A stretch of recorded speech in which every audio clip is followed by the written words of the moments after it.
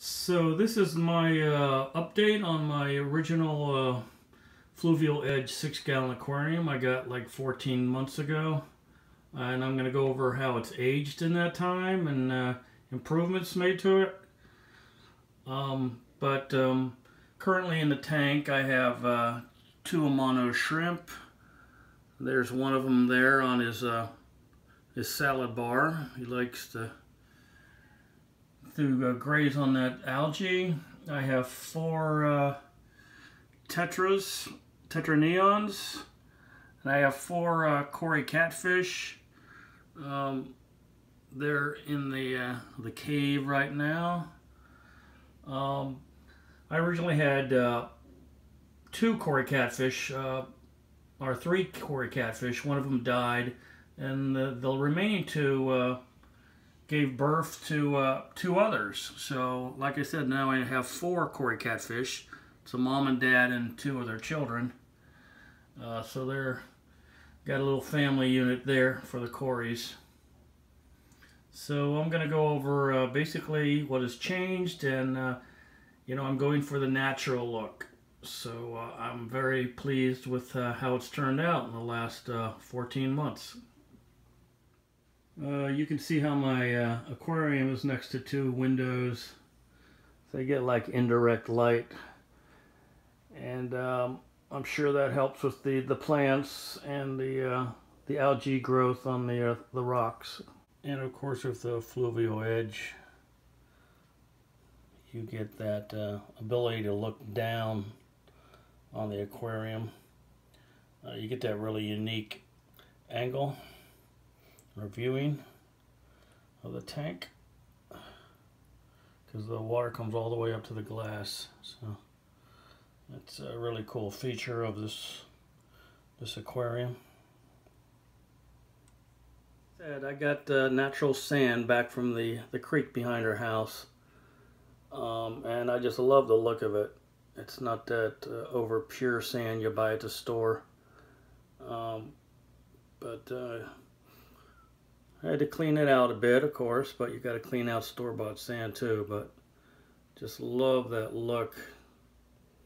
And the Cory catfish, they swim around the bottom with their whiskers in the sand, and I think they really enjoy it too. It's a lot more interesting and finer grain. I think easier on their whiskers than the coarser store-bought sand. So, yeah, I'm really glad I found that. It's definitely got a lot more natural look to it.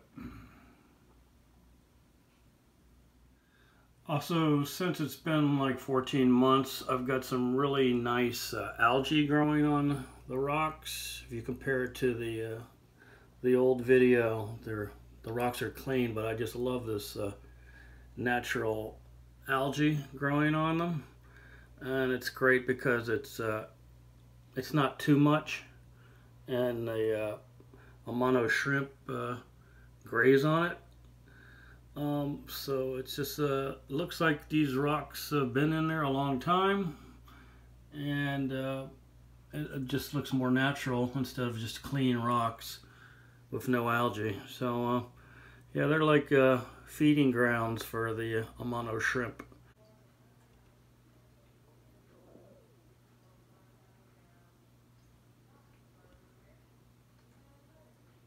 Another thing I like about the plants over the last year is that their roots have attached to the log in there, so they've grown into it, and so they are firmly attached to that log. So it looks like they belong there. So that's really cool. This guy too. His roots are all wrapped up into the crevices of that log. So I'm loving that. I also found these shells on the Potomac River. They've been in there a while, and they've just taken on this really beautiful kind of sea green patina, and They're not live snails, of course. They're cast-offs, but I just love that that look in there.